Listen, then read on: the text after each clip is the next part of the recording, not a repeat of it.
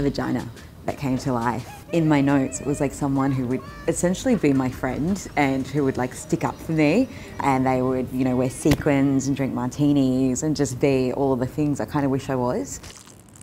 I had to do a Christmas message to this organisation that I worked with, and I couldn't be there in Melbourne with them.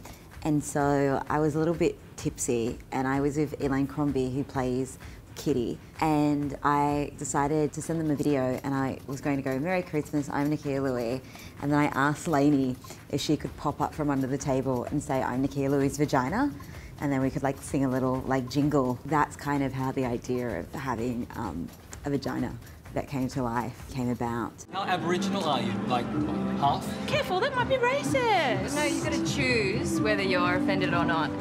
You're not offended, are you? I don't want to wear my Aboriginality on my sleeve very lightly.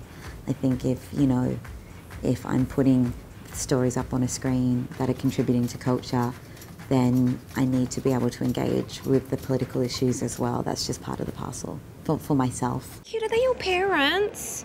You never told me you were adopted. Oh, you're part of the stolen generation. I was about 110 kilos in high school. Theatre loving. I was the only Aboriginal kid in my year, and I loved ice skating, and I competed wearing like sequins and lycra.